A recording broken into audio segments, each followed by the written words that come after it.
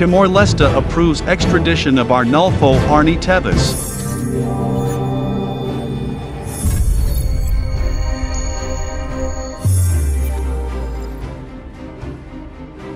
The Court of Appeals in Timor Leste has approved the Philippines' request to extradite former Negros Oriental representative Arnolfo Arnie Teves Jr., who is wanted on multiple murder charges, according to the Department of Justice, DOJ.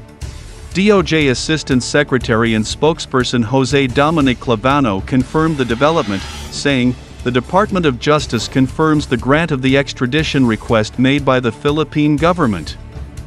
The information was relayed to us by the Attorney General of Timor Leste, in a message to reporters." He added, "We have one.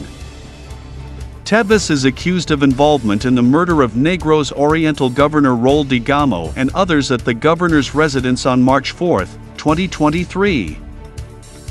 We look forward to the arrival of Mr. Teves so that he may finally face the charges against him in our local courts," Clavano stated.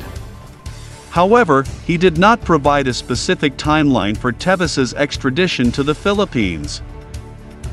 Clavano noted that Timor-Leste authorities have been instructed to secure all borders, air, land, and sea to prevent Teves from escaping. "We are working closely with our international counterparts in Timor-Leste to ensure that the Philippine government may attain justice for the alleged victims of Teves crying for justice despite the evasive attitude of the fugitive/terrorist designated informer lawmaker," he said. "The clear objective of the other side is to leave Timor-Leste and reunite with his family in another country. This is why all borders have been notified that Teves is a flight risk. However, the Timor-Leste government assures us that he will not leave," Clavano added. In addition to the Degamo case, Teves faces charges related to the deaths of 3 individuals in Negros Oriental in 2019. He was expelled from the House of Representatives in August last year due to disorderly conduct and prolonged absence despite an expired travel authority.